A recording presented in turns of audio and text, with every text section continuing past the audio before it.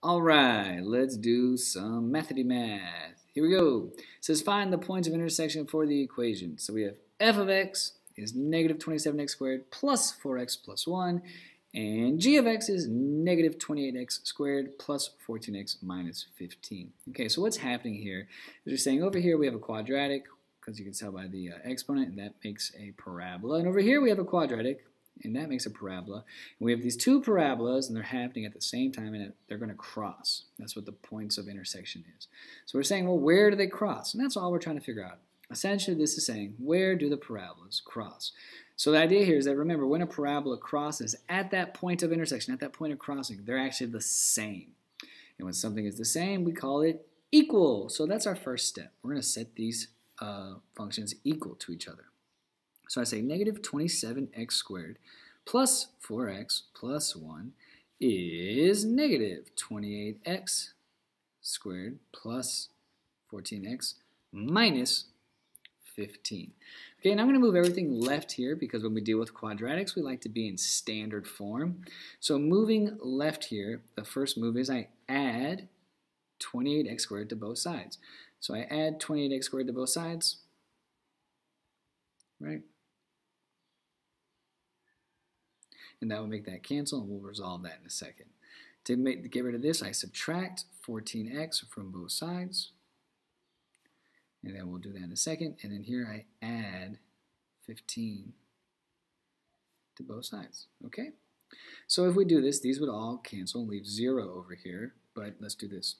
So what is negative 27x squared plus 20x squared? Well, that is just a 1x squared. We can put the 1 there if you want, okay? So that's 1, there we go, 1x squared, sure. 4x minus 14x is negative 10x. And 1 plus 15 is 16. And these all canceled into 0, so now, voila, there you go. Okay, so the first thing we do here is we take a times c, well that gives us 16. I like to draw this little diagram right here.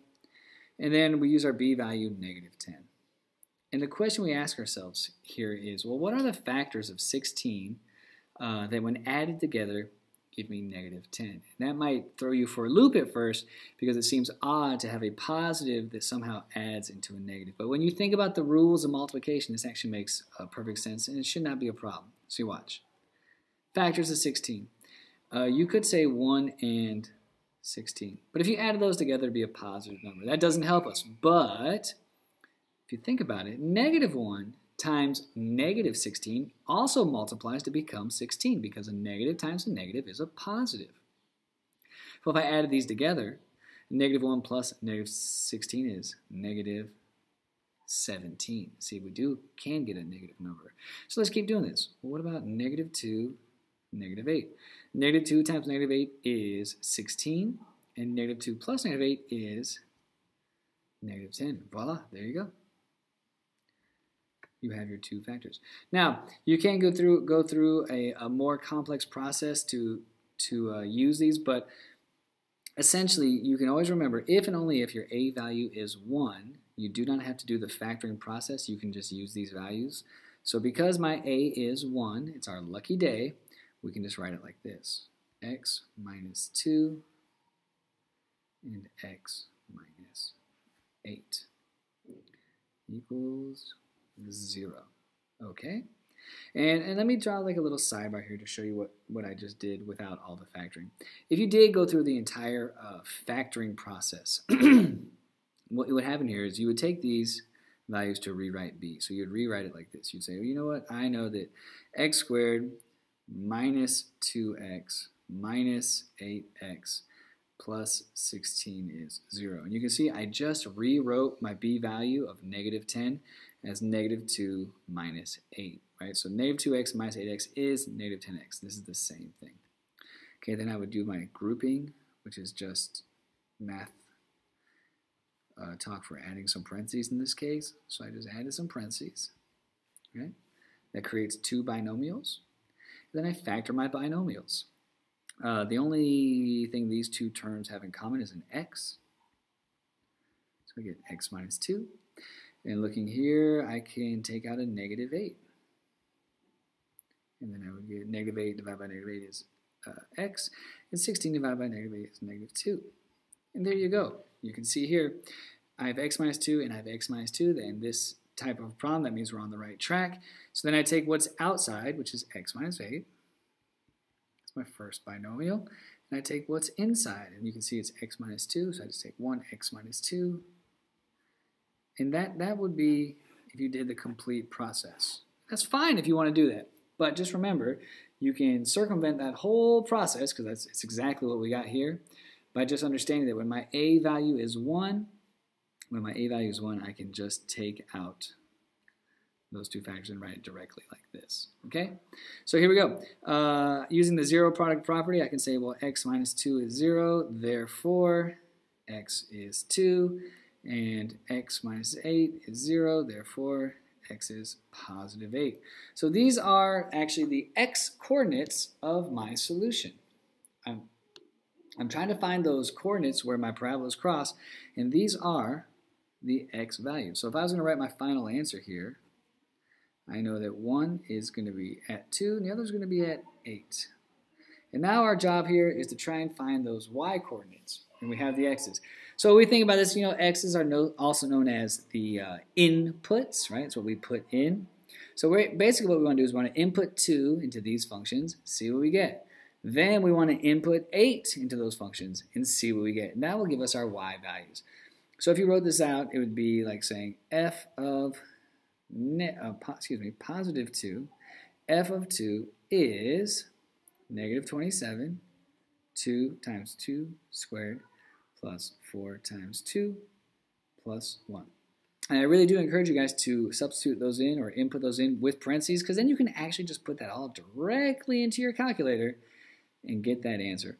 So this is f of 2, and then we can do g of 2, same idea, negative 28, put in the 2 squared plus 14, 2 minus 15. Okay, so here we go. I'm just going to use my calculator and put this in.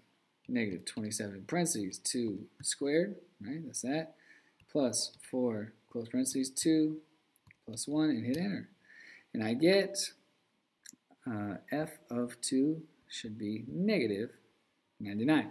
So if all goes to plan, this one should also tell me it's negative 99, because we're trying to find out where they're the same. So let's try it.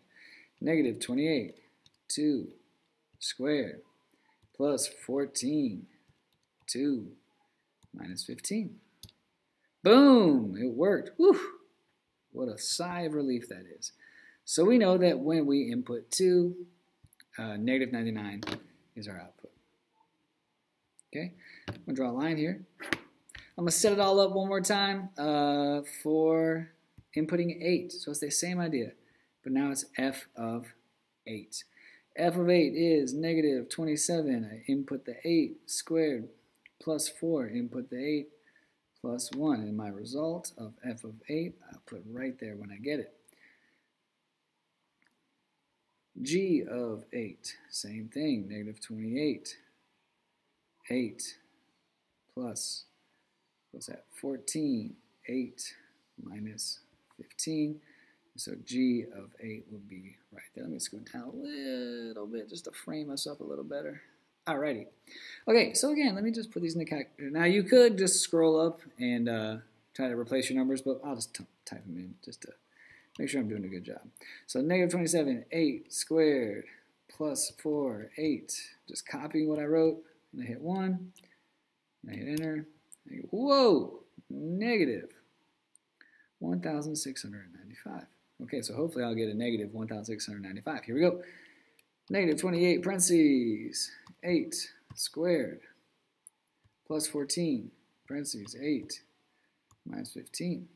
Ooh boy, that's minus 5 minus 15. Here we go. Ha-ha! Look at that. That is a good feeling. I was a bit nervous. Okay, so our second intersection, point of intersection, is at negative 1,695. And there you go. Those are your answers. That's where your two parabolas intersect, okay? All right. If you have any questions or need some clarification, please leave a comment below. And, oh yeah, go ahead and subscribe if you want to be notified when I make some more math problems just for you. Okay, thank you. Bye.